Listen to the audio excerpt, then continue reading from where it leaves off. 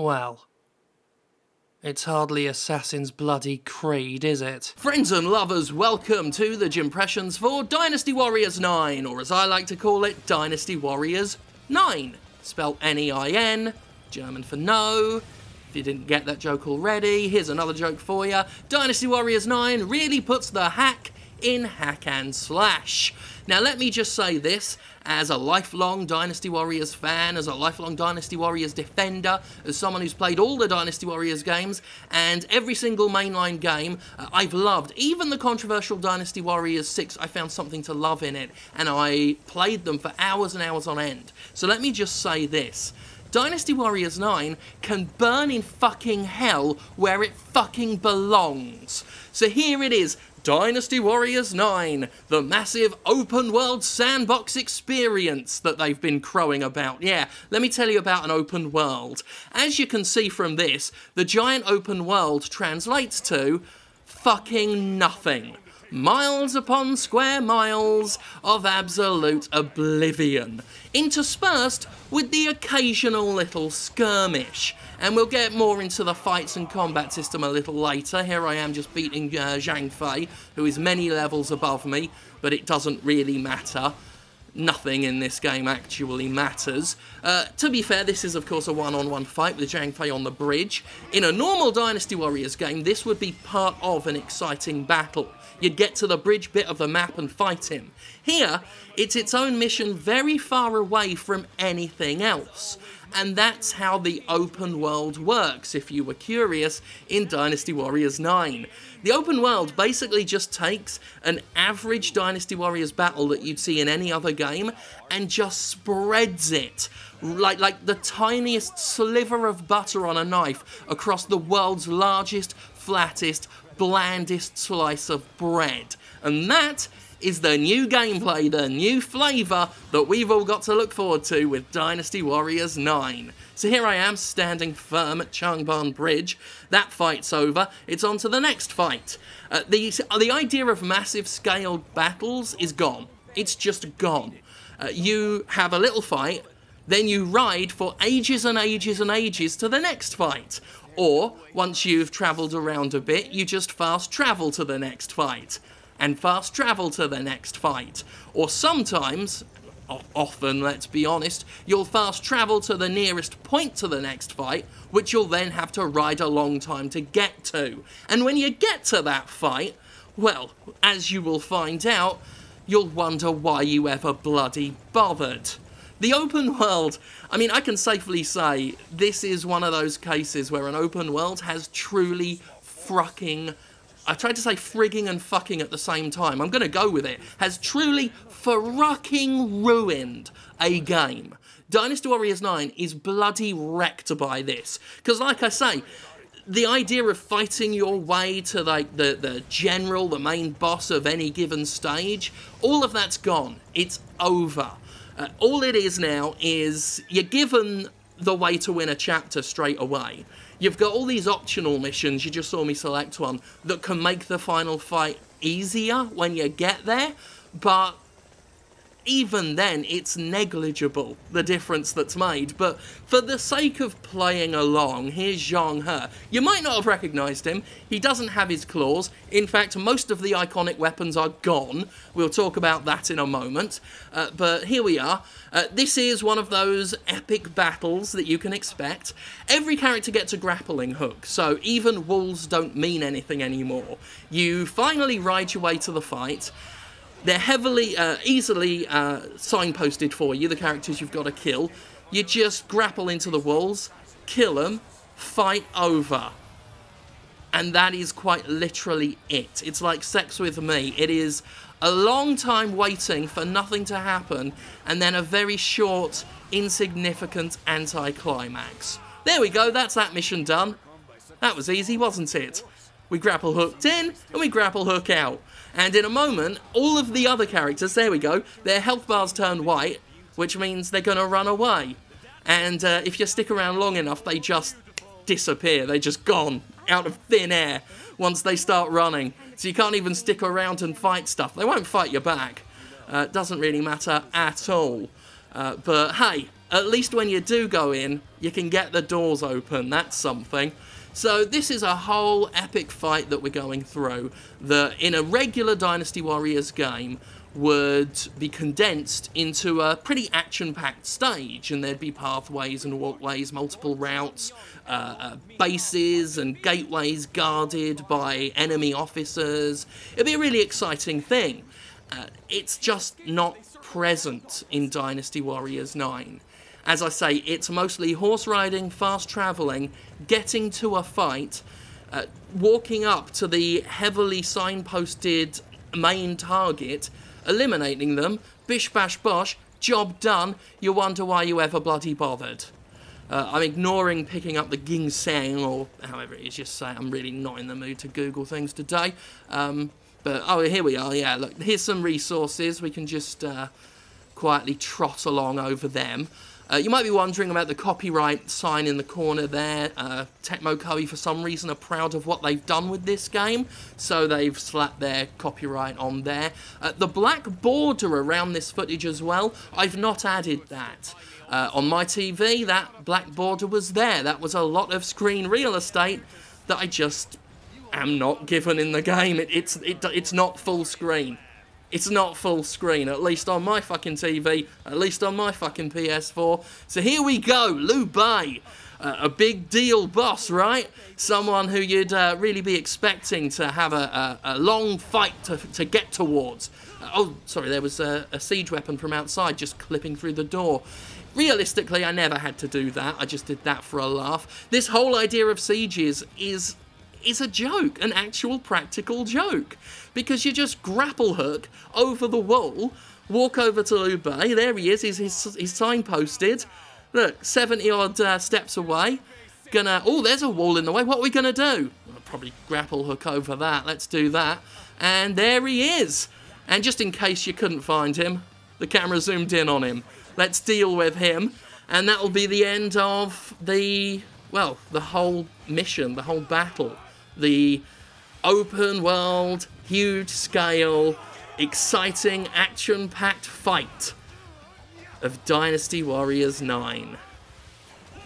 I fucking hate this game. I mean, I am broken-hearted.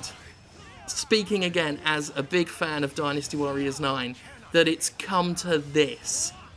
That it's come to fucking this. So anyway, those are the inherent pathetic flaws in the open world game design and how that's absolutely ravaged any idea of this being in any way similar to the excitement you could get in any other Warriors game. Let's talk about the revamped combat system, or as I like to call it, shit. The new combat system is basically 4 attacks. Every character now gets 4 attacks. 1 attack knocks enemies up in the air, 1 attack stuns enemies, and 1 attack knocks them down. You engage in these attacks by holding a shoulder button and then holding one of the face buttons. Attack 4 is a special attack that's on a bit of a recharge timer.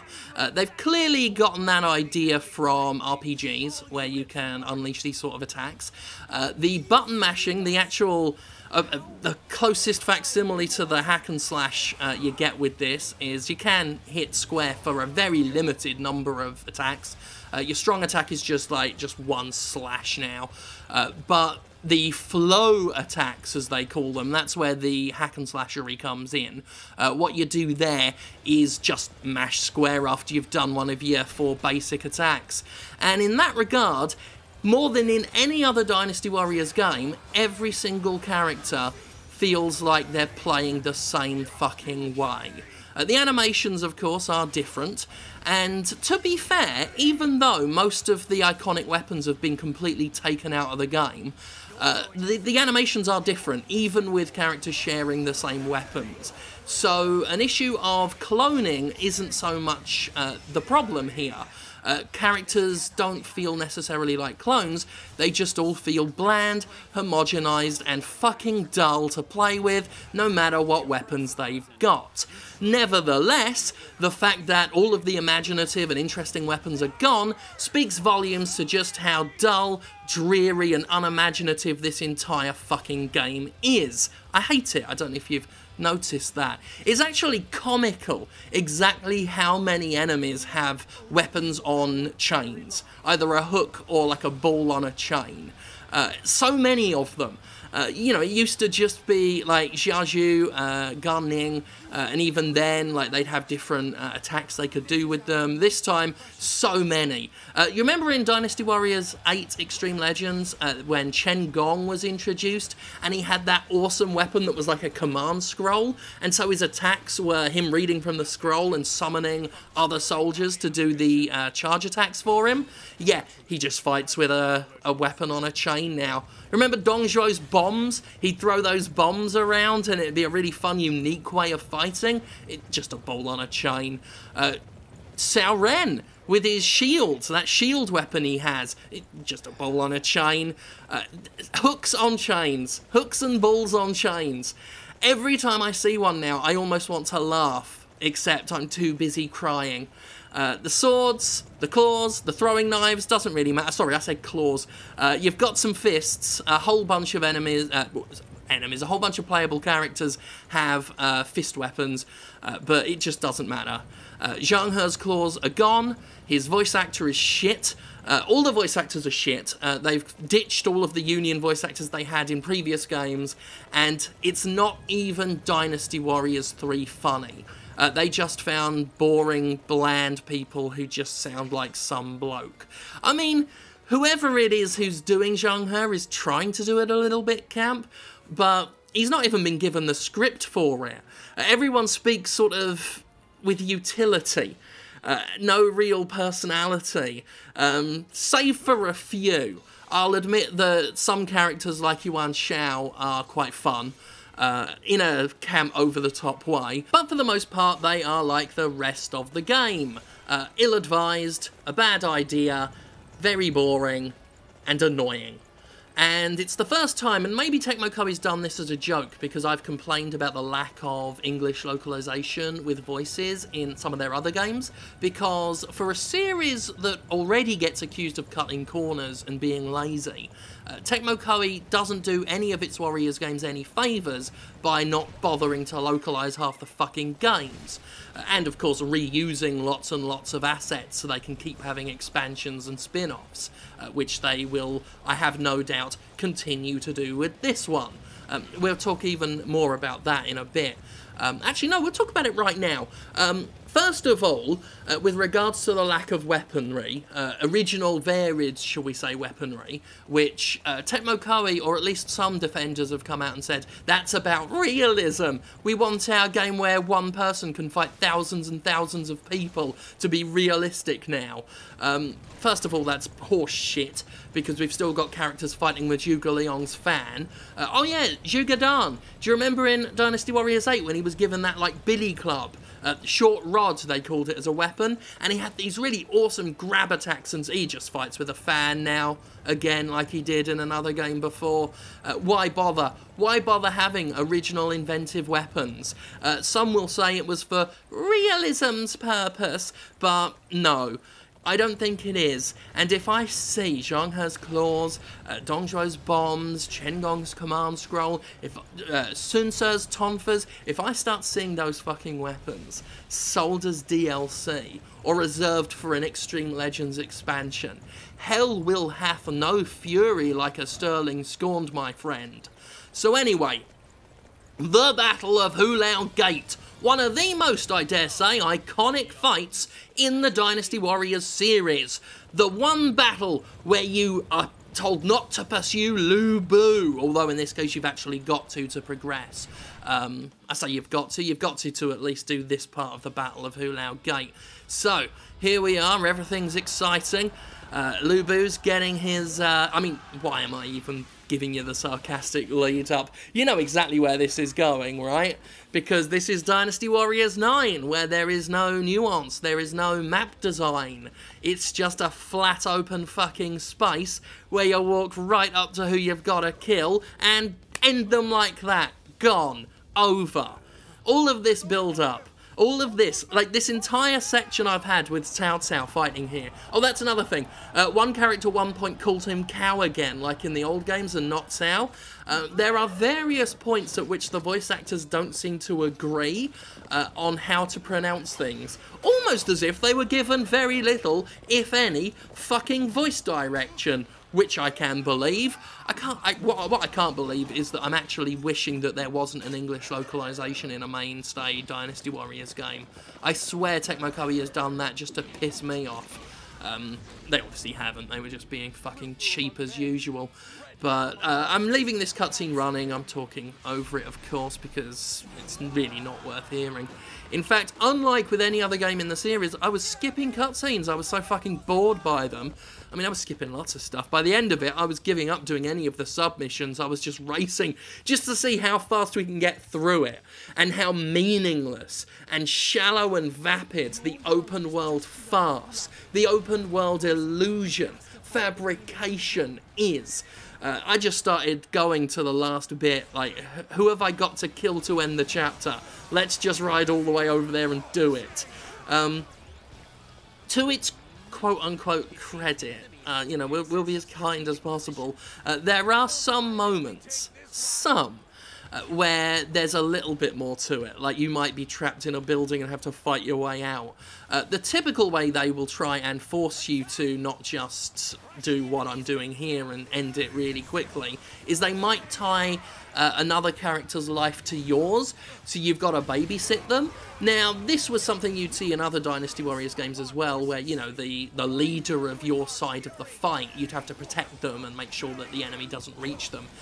Here, they've just committed fully to that. There is a mission where Dian Wei is supposed to be your bodyguard with you as Cao Cao, but if he dies, he will, you know, that's it, game over. Chapter over if you've saved manually at the wrong point.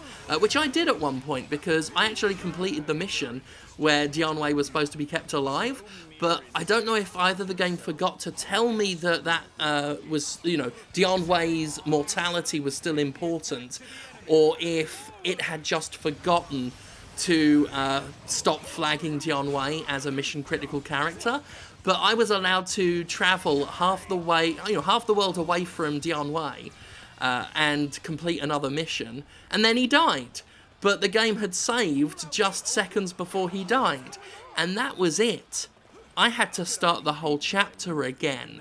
That was certainly the point at which I thought, well, fuck it, I'm just gonna not bother with cutscenes and playing the game as it wants me to play it, because you're just punished for that. You're punished for trying to do submissions and go off the beaten path sometimes.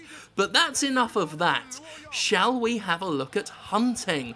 I'm sure you're all very excited to get to that, but first let's just, be disappointed by the fact that Diao Chan was scheduled for a fight, but because I fought Lu Bu, who was already in front of her, she just fucked off. She just fucked off and ran away. Fuck this game. But hey, it's all about the thrill of the hunt, so let's go get some tigers. I'll show off the hunting mechanics that you can enjoy in Dynasty Warriors 9. In order to pitifully, pathetically justify having an open world, Tecmo Koei has done the barest of bare minimum to throw in some random shite that you can stumble across. You know, a mineral deposit here, a treasure chest there, and some animals. Some animals that you can fire at. There we go.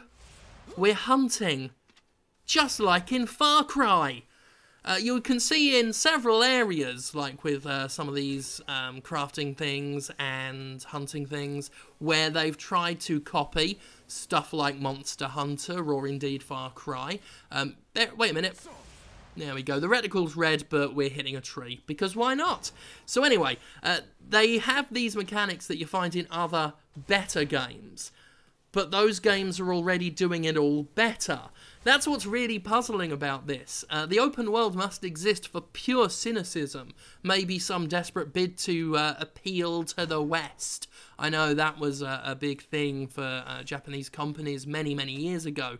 they were homogenizing and ruining their games to make them quote-unquote appeal to the West. It was basically their version of today's games as a service that we have in the West here.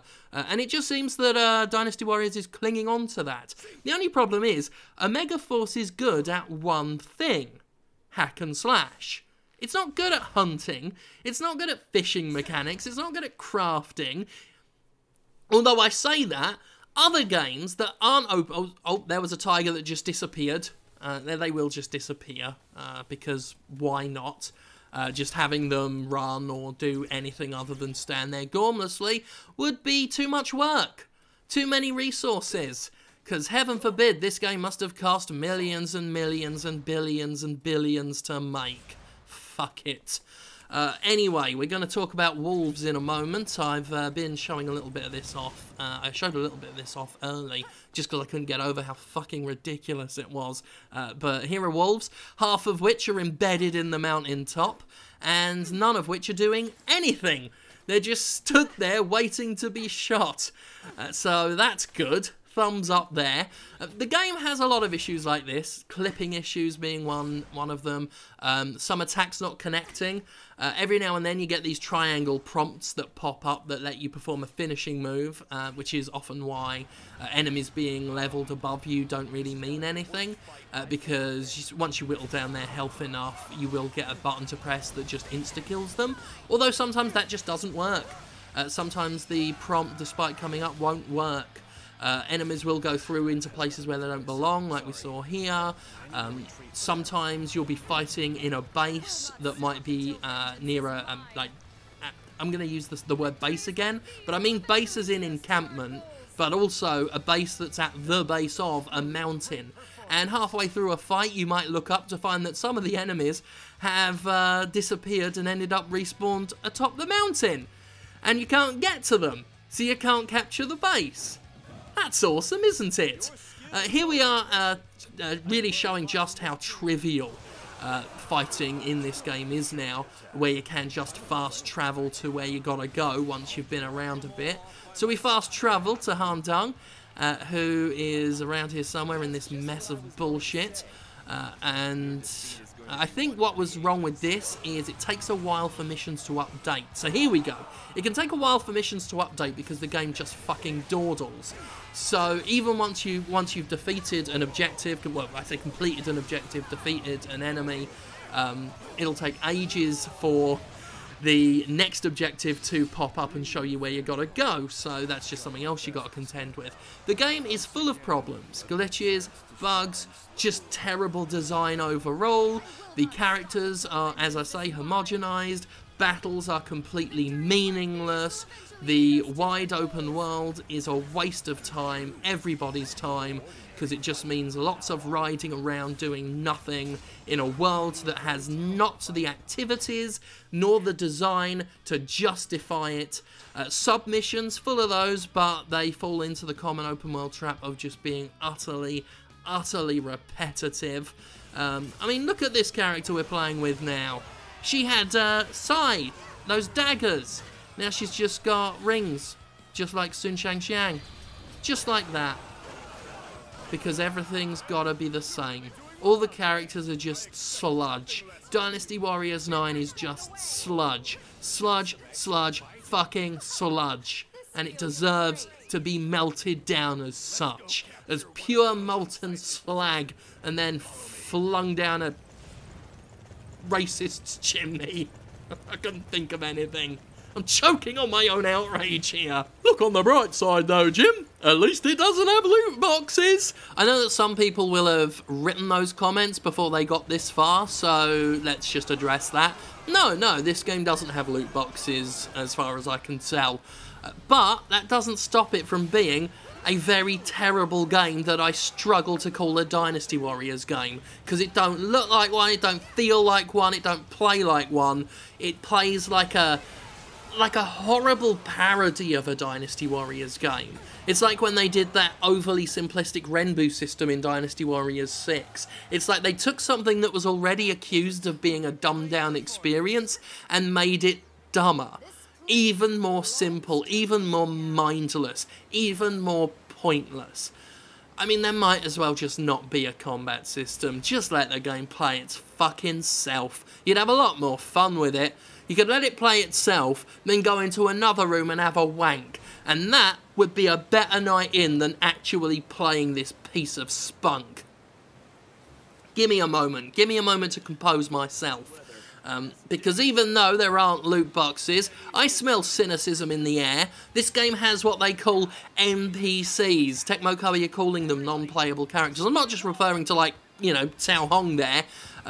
Characters that are just generics who aren't playable in the least.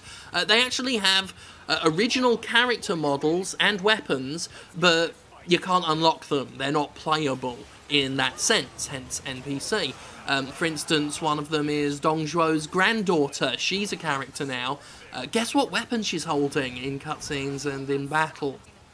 It's a ball on a chain. Oh, isn't that fucking innovative? I can't believe, again, just give me a second. Give me a second to recompose myself. Just got to get myself back into the mood to be able to talk about this game. Fuck this horse's ass of a piece of software! Alright, I think I'm good. Honestly, I think I've said all that I need to say for right now. I'm sure there are many other minor complaints I could come up with. The banality of the crafting system, the pointlessness of everything. Well, I think I've hammered on that enough. The whole game just makes me wonder why. Why did they do it? Why is it open world? It has done nothing to help the game. It has only harmed it. And it has harmed it in some of the absolute worst ways possible. It makes everything long and sluggish and drawn out. It's spread the battles really thinly. I mean, it's made the idea of fighting against an army feel like window dressing. Utterly pointless. Honestly, I'm at this point now where I'm at a loss for words. I kind of got all of the bile out at the beginning, and now I just don't know what there is left to say. It's not a Dynasty Warriors game at heart. I know it is technically and legally and everything else-ly a Dynasty Warriors game, but if this is what Dynasty Warriors is now, then the series is most definitely dead to me. Utterly dead to me. Enjoy Lian Shi there, fighting with yet more hoop weapons. She used to have a crossbow, but again, that was just a bit too inventive. Characters that did have bows in the last game as weapons, Zhuran, Huang Zhong, Xiao Huan. I'm kind of speedily going through the names, so sorry for the mispronunciations, but they've just all got generic, dull, lifeless weapons, because this is a generic, dull, lifeless game. And I've gone to bat for the Warriors series so many times. There is a Jimquisition you can find on this very channel that defends Dynasty Warriors and talks about it, and that was just one example of the triangle prompt just being fucking useless. Very much like this game is fucking useless. We're just riding a horse really slowly and boringly. Slide down over there, there we go. Now we're in the water. Quickest way in it is to just slowly swim over to the defensive formation. Dynasty Warriors 9 is so far away from what a Warriors game should be, it's disgusting. And if you're someone who already hates Dynasty Warriors, that's not actually as good as it sounds, not by a long bloody shot. Because they kept in, or in many cases exacerbated, everything people hate about Dynasty Warriors, while sucking out everything people like about it. They just doubled down on all the bad shit. And what did they replace it with? The most mundane, shallow, time-wasting excuse for a fake open world I've ever fucking seen. And I can tell you this much, it ain't worth the bloody trade-off to have this alleged open world instead of a fun hack-and-slash combat system and characters that feel unique. Fuck this game and the horse it tried to ride in on but couldn't because the horse kept walking into fucking walls. Well, if there's anything left to say about this particular game, I guess it'll be saved for Monday, because Monday is coming. Now, when I first saw what looked to be a clone fest, attack of the clones as it were, when they started revealing characters, and I saw what they did to Zhang He, who's usually my favourite character. I mean, that's certainly the point where I gave up entirely, was when I unlocked Zhang He as a playable character, and I saw what they did to him, I was done. I checked out. I have never played a Dynasty Warriors game before where I just didn't want to play it anymore, within moments of playing it. I'm normally addicted, but this one was just digital misery to play, and all I wanted to do was stick Warframe back on. But like I said, I was already getting fucked off when I saw how generic all the weapons were becoming. To finally get it in my hands, it's worse than I could have possibly imagined. Monday is coming. Let's just say that. I was already getting ready to open fire on Tecmo Koei for years of them taking advantage of their fans with this series and the forgiveness that fans had had for it. I was already preparing to open fire on a Jimquisition, but it's worse than that. I thought clones were going to be the problem. I thought, all, you know, half the characters with these balls and chains were gonna all play exactly the same, but it's so much worse than that, and on top of years of laziness on the part of Tecmo Koei, and I am gonna call it laziness and thriftiness. This is the final insult, the sweetest plum, the last of the curtains, the straw and the camel and the back and all of that shit. So next Jimquisition will be about Tecmo Koei, and they can enjoy that, because let's face it, after me already giving away what I thought about this long before this video went up, and after everything I've said here, I don't think I'm ever going to get another review copy of them again. I do believe that I will be blacklisted. If not, then that's one thing that I will have to admire them for, is their ability to take what is and will continue to be an incredibly vicious pounding and pounding and pounding and pounding. Hashtag Monday is coming. Because there's so much more I've got to say about Tecmo Koei after this. After this kick in the fucking anus. Which is incidentally where Dynasty Warriors 9 belongs. In the bloody anus. We must bring succor to the ravaged souls of the people and blow a new breeze through this rotten land.